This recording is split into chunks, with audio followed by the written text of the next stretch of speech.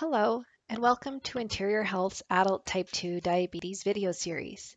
My name is Jackie, and I am a registered dietitian and diabetes educator.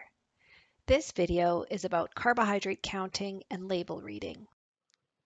Just a few reminders as you watch this video series.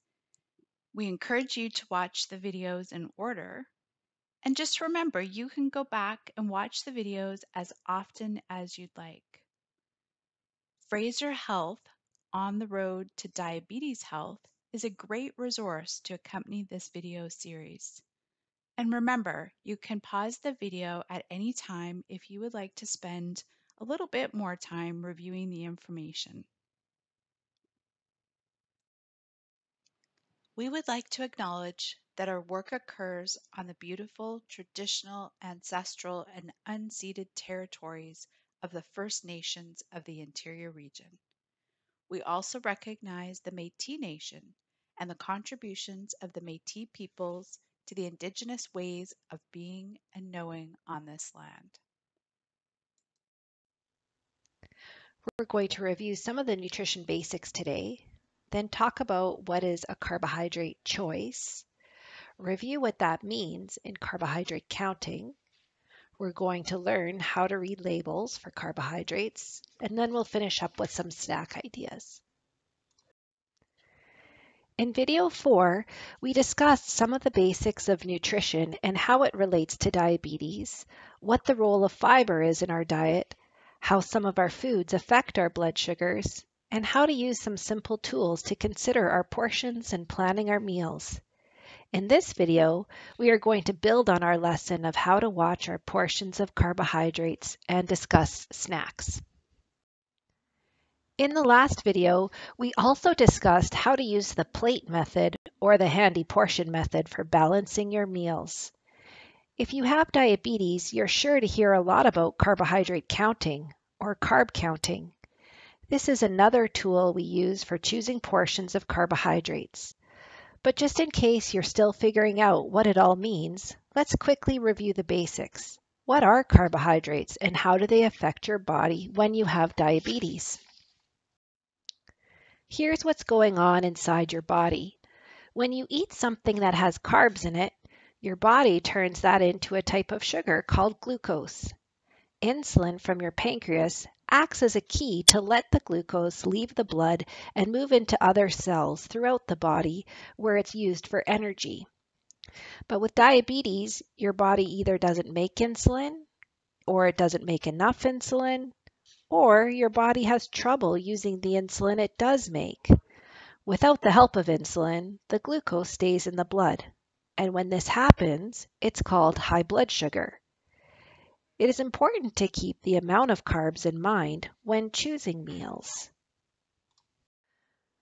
Of all the foods you eat, foods that have carbs cause your blood sugar to rise the most, and that makes more work for you and your body to lower your blood sugar. Now, when it comes time to actually counting carbs, you may want to talk to your diabetes educator or dietitian to help you make a plan. You can find the number of carbs in packaged foods by reading food labels, or by looking in the On the Road to Diabetes Health booklet for some examples of fresh foods. Let's have a closer look. Let's look at this chart or table of foods that are all carbohydrate-containing foods. They are separated into 4 categories: grains and starches, fruit, milk and dairy alternatives, and sweet foods. Remember, if you would like to spend longer looking at this chart, you can pause the video or find the same table in the On the Road to Diabetes Health, the resource we recommend to accompany this video series. Each item in this chart is approximately 15 grams of carbohydrate. For example, 1 slice of bread is approximately 15 grams of carbohydrate, and 1 cup of blueberries is also approximately 15 grams of carbohydrate. Most people need about 30 to 45 grams of carbohydrate per meal. So if each item in this chart is approximately 15 grams, you can build your meals to come up with the 30 to 45 grams. Remember, this is only counting the carbohydrates on your plate. It does not include the rest of your balanced meal we discussed using the plate method, which includes protein foods and vegetables. Let's have a look at an example of counting carbs on the next page. In the booklet of On the Road to Diabetes Health, there are some sample menus for breakfast, lunch, and dinner. This is one of the sample breakfasts. Let's practice our counting how many carbs are in this meal. Using the chart we just looked at, let's count the carbs.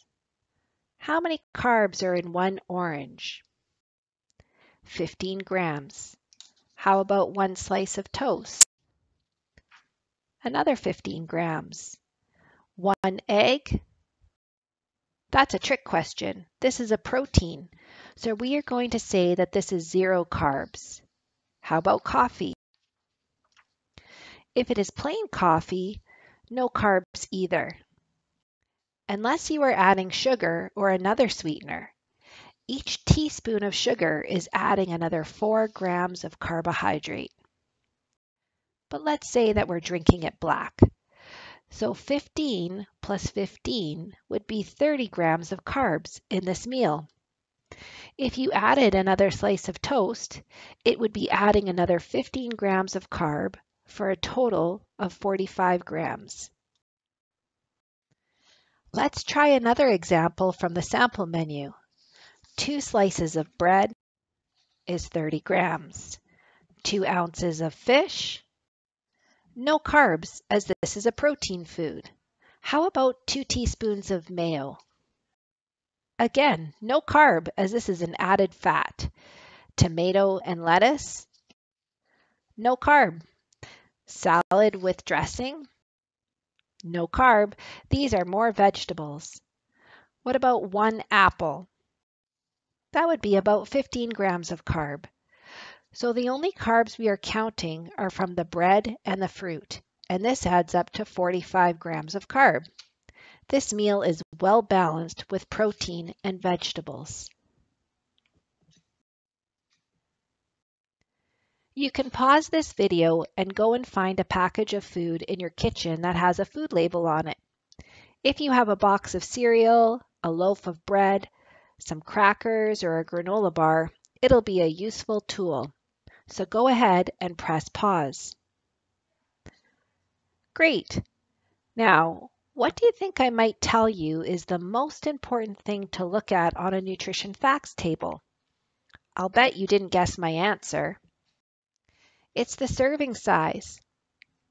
If you're going to be looking at counting carbs, it is very important that you are either eating that serving size or doing some math.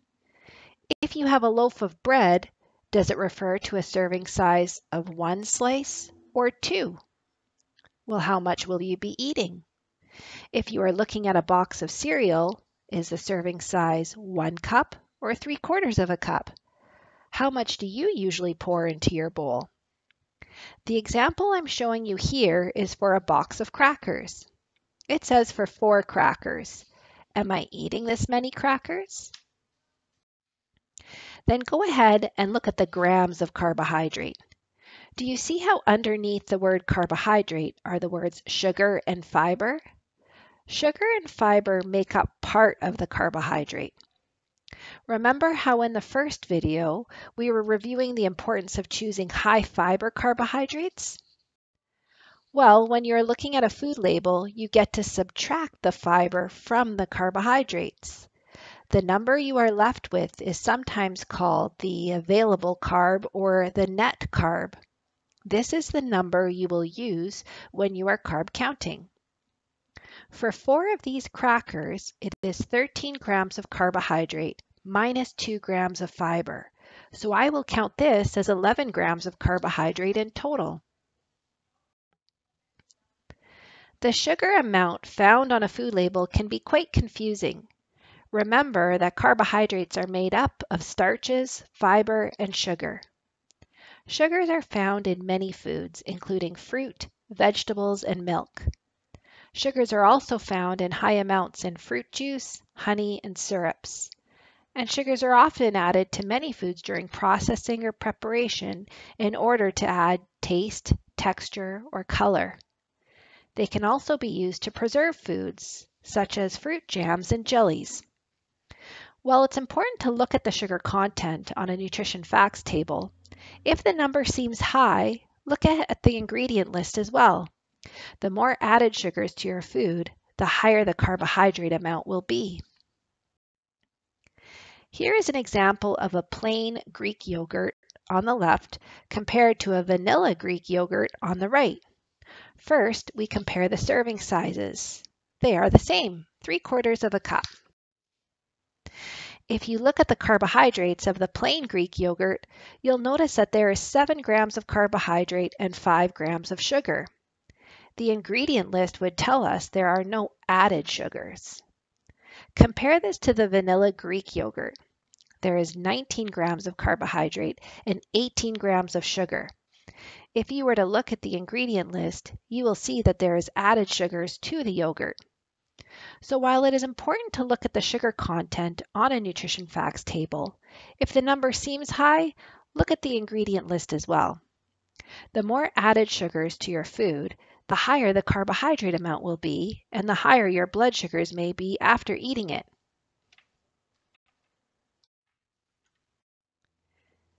Now that we understand how to read food labels to know how many carbs are in our foods, let's finish off by talking about snacks. Snacks may be helpful if you find that your meals are spaced more than 4 to 6 hours apart. They may also be helpful if you are a very active person and you need more fuel to give you the energy you need. Snacks can also help us to manage our hunger so that when we sit down to a meal, it is easier for us to follow the portion sizes that are right for us and our blood sugars. If you snack, we generally recommend keeping it to 15 grams of carbs. If you are hungry for more, or if you want the snack to last for a longer time, you can pair it with some protein or non-starchy vegetables. In the On the Road to Diabetes Health booklet, there is a page that lists several snack ideas. Like most new things, carb counting and label reading may seem hard at first, but it's going to be okay. You can do this. Thank you for watching the carbohydrate counting and label reading video. We encourage you to view the remaining videos for more information about living well with type 2 diabetes.